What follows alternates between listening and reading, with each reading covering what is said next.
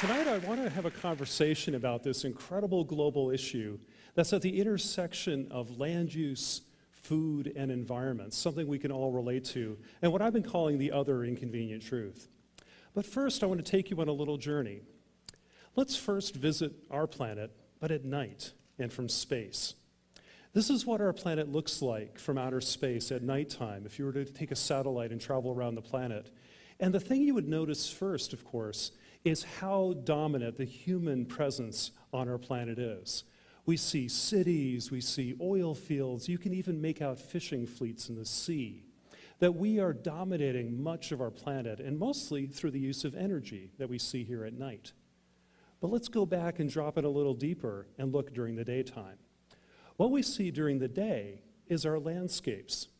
This is part of the Amazon basin, the place called Rondônia in the south center part of the Brazilian Amazon.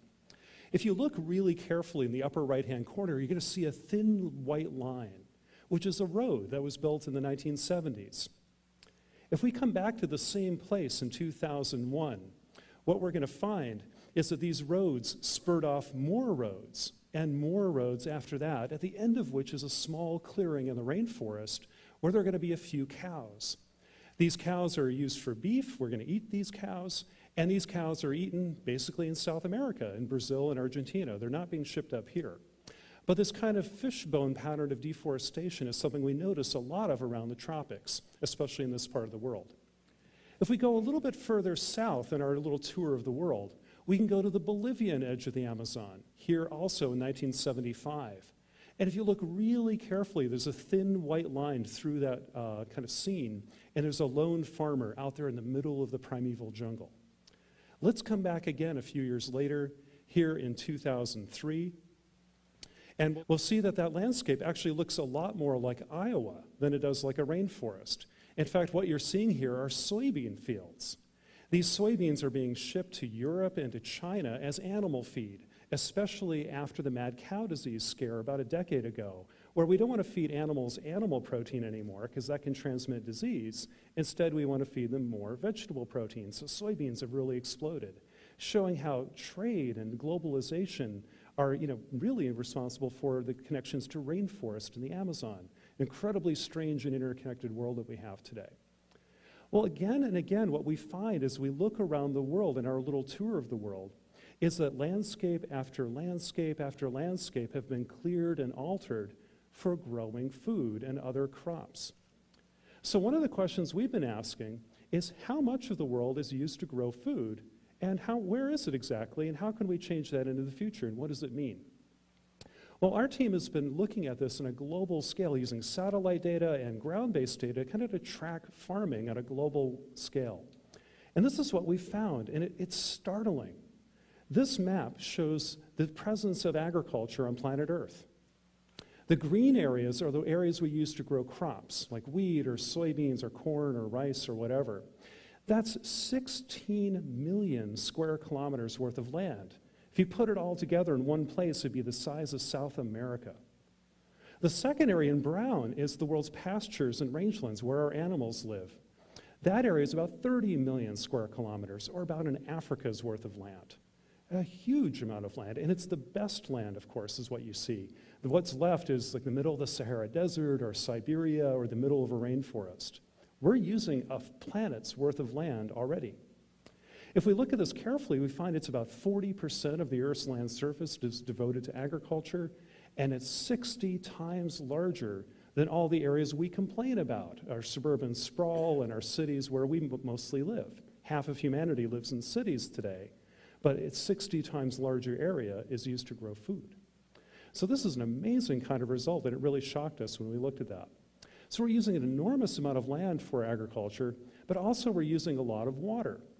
This is a photograph flying into Arizona, and when you look at it, you're like, what are they growing here? It turns out they're growing lettuce in the middle of the desert using water sprayed on top. Now, the irony is that's probably sold in our supermarket shelves in the Twin Cities. But what's really interesting is this water's got to come from someplace, and it comes from here, the Colorado River in North America. Well, the Colorado on a typical day in the 1950s, this is just not a flood, not a drought, kind of an average day, looks something like this. But if we come back today, during a normal condition to the exact same location, this is what's left. The difference is mainly irrigating the desert for food or maybe golf courses in Scottsdale. You take your pick. Well, this is a lot of water, and again, we're mining water and using it to grow food. And today, if you travel further down the Colorado, it dries up completely and no longer flows into the ocean. We've literally consumed an entire river in North America for irrigation. Well, that's not even the worst example in the world. This probably is, the Aral Sea. Now, a lot of you will remember this from your geography classes. This is in the former Soviet Union, between Kazakhstan and Uzbekistan, one of the great inland seas of the world. But there's kind of a paradox here because it looks like it's surrounded by desert. Why is this sea here? The reason it's here is because on the right-hand side, you see two little rivers kind of coming down through the sand, feeding this basin with water. Those rivers are draining snowmelt from mountains far to the east, where snow melts, it travels down the river through the desert and forms the Great Aral Sea. Well, in the 1950s, the Soviets decided to divert that water to irrigate the desert to grow cotton, believe it or not, in Kazakhstan, to sell cotton to the international markets to bring foreign currency into the Soviet Union. They really needed the money. Well, you can imagine what happens. You turn off the water supply to the Aral Sea, what's going to happen? Here it is in 1973, 1986, 1999, 2004, and about 11 months ago. It's pretty extraordinary. Now, a lot of us in the audience here live in the Midwest. Imagine that was Lake Superior. Imagine that was Lake Huron. It's extraordinary change. This is not only a change in water and where the shoreline is, it's a change in the fundamentals of the environment of this region. Let's start with this. The Soviet Union didn't really have a Sierra Club, let's put it that way. So what you find in the bottom of the Aral Sea ain't pretty. There's a lot of toxic waste, a lot of things that were dumped there that are now becoming airborne. One of those small islands that was remote and impossible to get to is a site of Soviet biological weapons testing. You can walk there today. Weather patterns have changed. 19 of the unique 20 fish species found only in the Aral Sea are now wiped off the face of the earth. This is an environmental disaster writ large. But let's bring it home. This is a picture that Al Gore gave me a few years ago that he took when he was in the Soviet Union a long, long time ago, showing the fishing fleets of the Aral Sea. You see the canal they dug? They were so desperate to try to kind of float the boats into the remaining pools of water, but they finally had to give up because the piers and moorings simply couldn't keep up with the retreating shoreline. I don't know about you, but I'm terrified that future archaeologists will dig this up and write stories about our time in history and wonder, what were you thinking? Well, that's the future we have to look forward to. We already use about 50% of the Earth's fresh water that's sustainable, and agriculture alone is 70% of that. So we use a lot of water, a lot of land for agriculture. We also use a lot of the atmosphere for agriculture. Usually when we think about the atmosphere, we think about climate change and greenhouse gases, and mostly around energy. But it turns out agriculture is one of the biggest emitters of greenhouse gases too. If you look at carbon dioxide from burning tropical rainforest, or methane coming from cows and rice, or nitrous oxide from too many fertilizers, it turns out agriculture is 30% of the greenhouse gases going into the atmosphere from human activity. That's more than all our transportation, it's more than all our electricity, it's more than all other manufacturing, in fact. It's the single largest emitter of greenhouse gases of any human activity in the world. And yet we don't talk about it very much.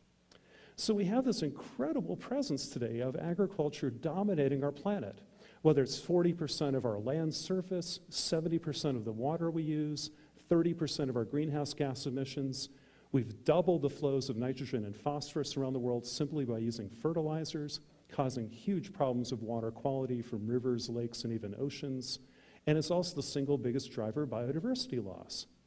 So without a doubt, agriculture is the single most powerful force unleashed on this planet since the end of the Ice Age. No question, and it rivals climate change in importance, and they're both happening at the same time. But what's really important here to remember is that it's not all bad. It's not that agriculture is a bad thing. In fact, we completely depend on it. It's not optional. It's not a luxury. It's an absolute necessity. We have to provide food and feed and, yeah, fiber and even biofuels to something like 7 billion people in the world today. And if anything, we're going to have the demands on agriculture increase into the future.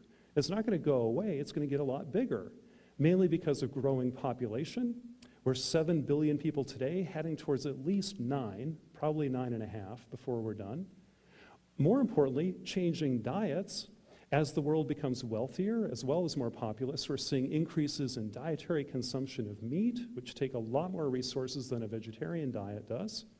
So more people eating more stuff and richer stuff, and of course having an energy crisis at the same time where we have to replace oil with other energy sources that will ultimately have to include some kinds of biofuels and bioenergy sources. So you put these together, it's really hard to see how we're going to get to the rest of the century without at least doubling global agricultural production. Well, how are we going to do this? How are we going to double global ag production around the world? Well, we could try to farm more land. This is an analysis we've done where on the left is where the crops are today.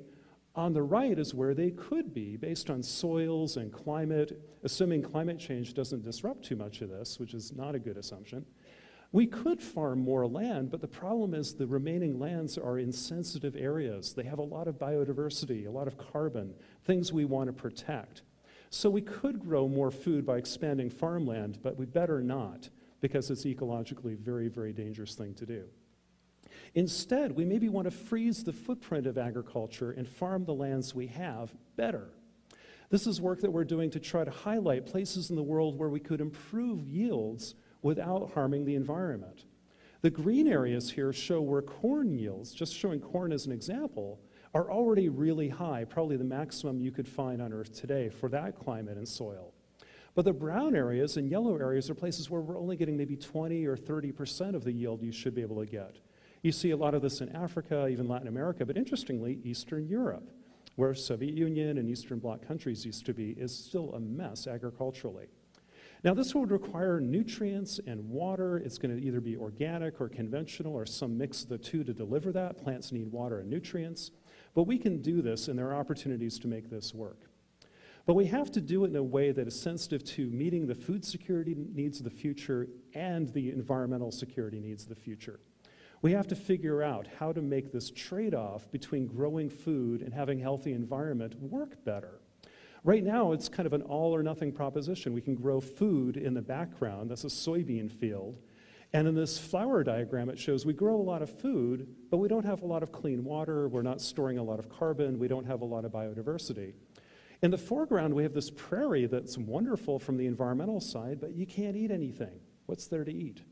We need to figure out how to bring both of those together into a new kind of agriculture that brings them all together. Now, when I talk about this, people often tell me, well, isn't blank the answer? Organic food, local food, GMOs, new trade subsidies, new farm bills. And yeah, we have a lot of good ideas here, but not any one of these is a silver bullet. In fact, what I think they are is more like silver buckshot. And I love silver buckshot. You put it together and you've got something really powerful, but we need to put them together. So what we have to do, I think, is invent a new kind of agriculture that blends the best ideas of commercial agriculture and the Green Revolution with the best ideas of organic farming and local food and the best ideas of environmental conservation. Not to have them fighting each other, but to have them collaborating together to form a new kind of agriculture, something I call terraculture, or farming for a whole planet. Now, having this kind of conversation has been really hard, and we've been trying very hard to bring these key points to people to reduce the controversy, to increase the collaboration. I want to show you a short video that does kind of show our efforts right now to bring these sides together into a single conversation. So let me show you that.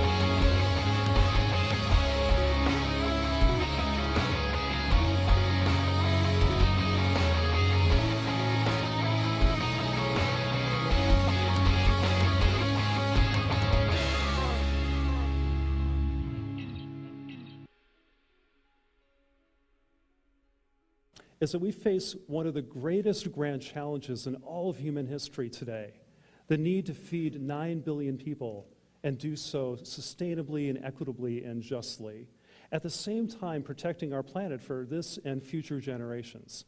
This is going to be one of the hardest things we ever have done in human history, and we absolutely have to get it right. And we have to get it right on our first and only try. So thanks very much.